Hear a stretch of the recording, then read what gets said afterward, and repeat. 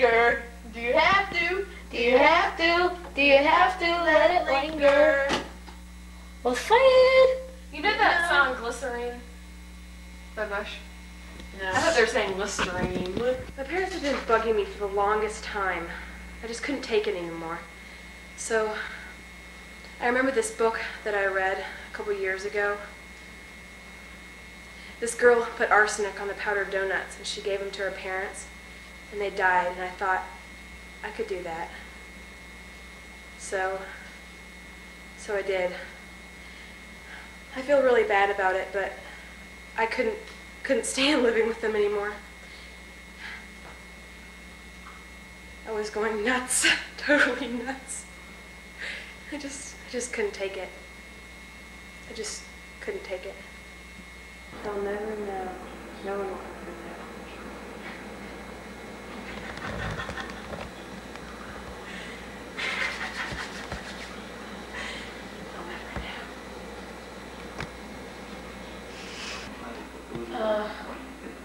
Where is that dumb girl, daughter of ours, Allison, anyway? Allison? Allison? I'm coming! I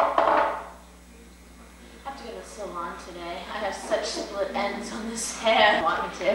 No, thank you, right now. Real awesome. Allison! Okay. Darling, you really need to do something with your hair. It is totally awful. I can get you an appointment started up with my stylist. Would you like that? Yeah, Mom, sure. Look, I made you some donuts. Isn't that nice? Something she did good for once. I know. I hope you like them. I added a little something special. Not bad.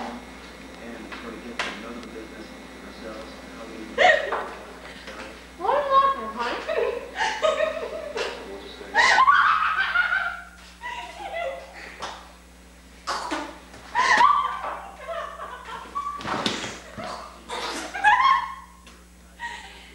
My only wish has come true.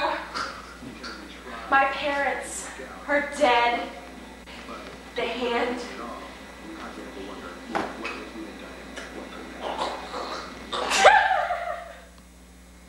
Oh no!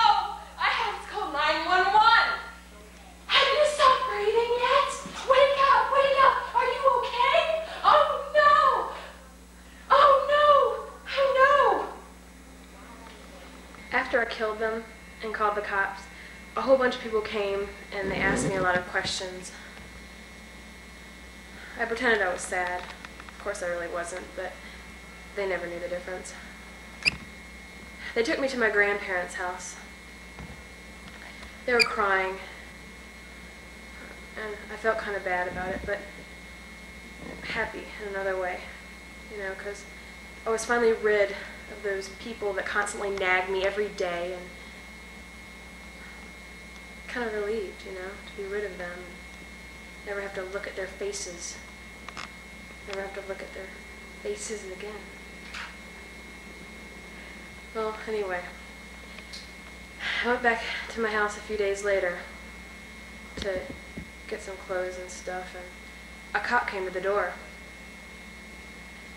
I think he suspected me, you know, because he started asking me all these questions about what they ate that morning, and he said the autopsy revealed that they had died of arsenic poisoning. And I kind of got nervous, and